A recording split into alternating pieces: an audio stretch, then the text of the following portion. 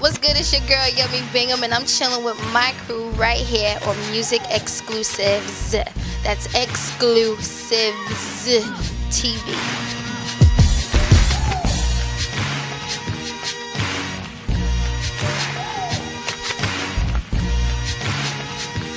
Hey, welcome to Music Exclusives TV. I'm your host Tabitha, and I am at Quad Studios with Yummy Bingham. Hey, girl. Hi, Tab. Okay, so first off, where have you been?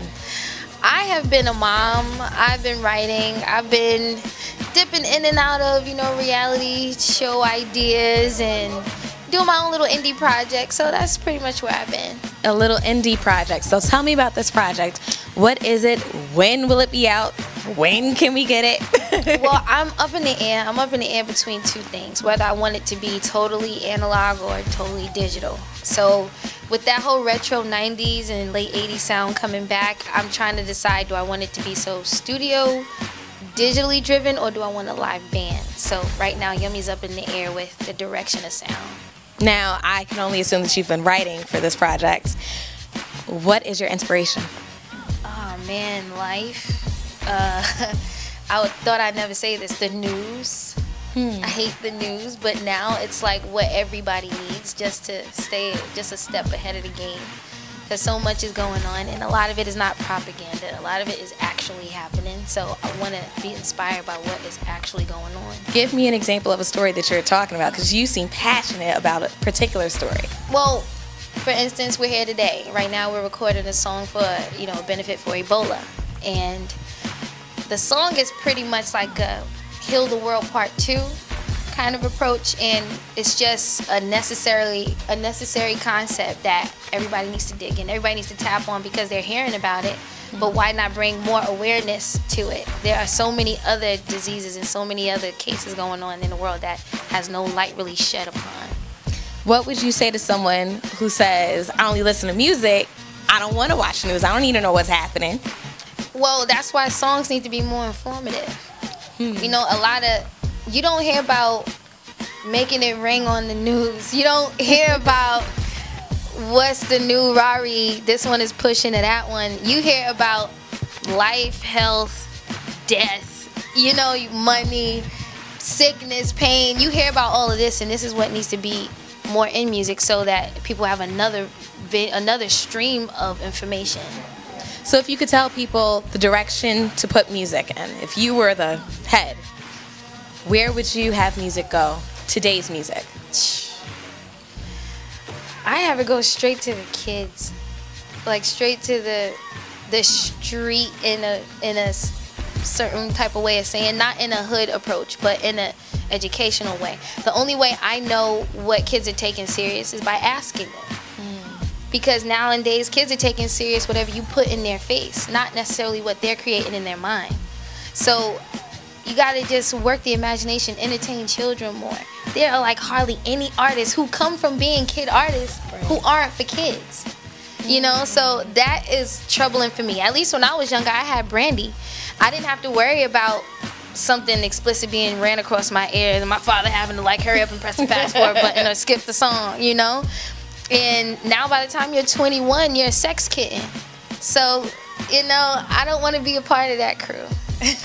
That's interesting that you say, because you've come from a musical background, a family background, and you've been an artist for some time.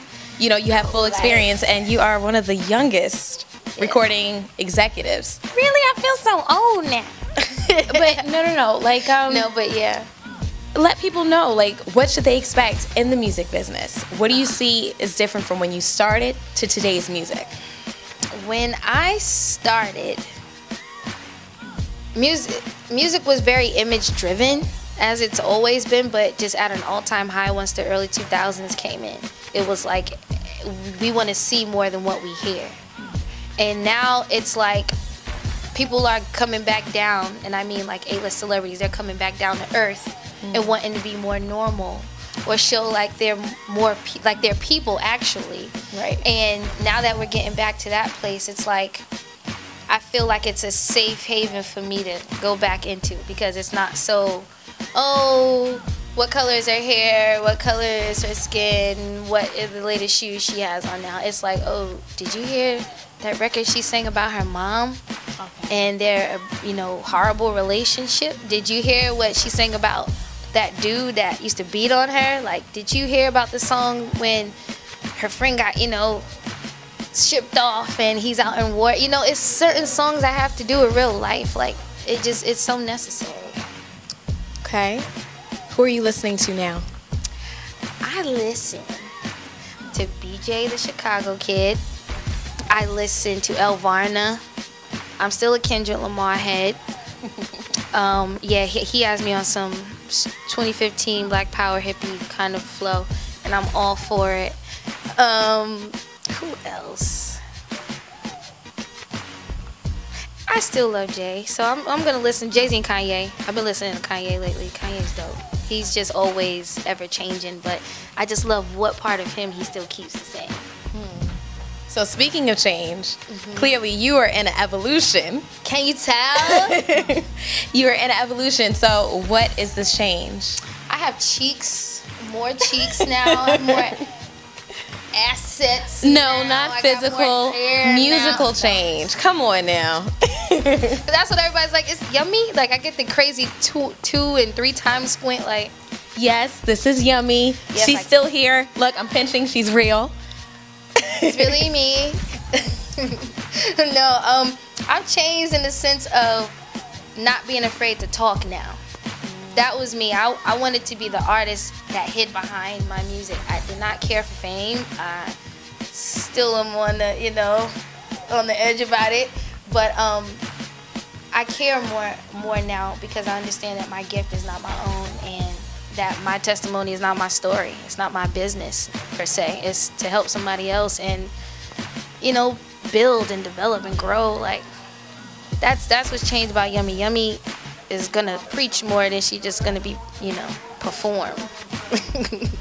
Okay, well, now it's a pleasure to see you, but we want to make sure that you don't disappear again. I know. But in case you decide to go back into the bat cave of seclusion, leave us with something inspirational, something personal that inspires you on a daily. On the daily. On a daily. You just struck a nerve. Just lost somebody. And lately that's been going on like double time. Like, people have been dying, dropping left and right. Like, I can't even explain. There was 2 weeks ago, every day in that week I found about someone dying. I'm sorry. Even today on the way here. So, and it's tragic. But for all we know, Donny Hathaway, that has to do with leaving and someone, you never know if you're going to see them again. So, for all we know, we may never meet again.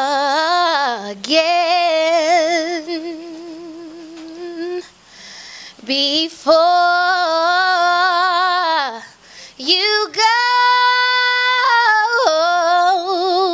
make this moment sweet again. We won't say goodnight until the last minute.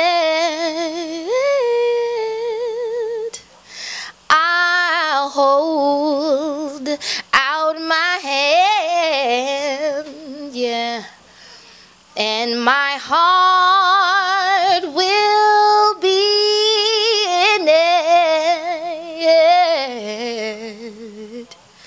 For all we know,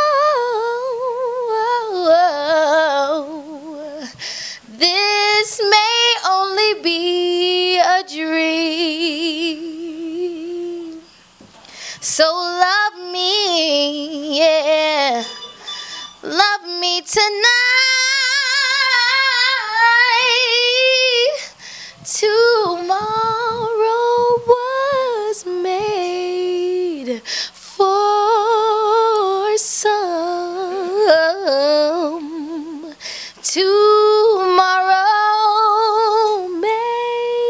may never come. For all we know. Thank you. I hope that you take this message with you. This is Yummy Bingham. I'm Tabitha Williams, and thank you so much for watching Music Exclusives. See ya.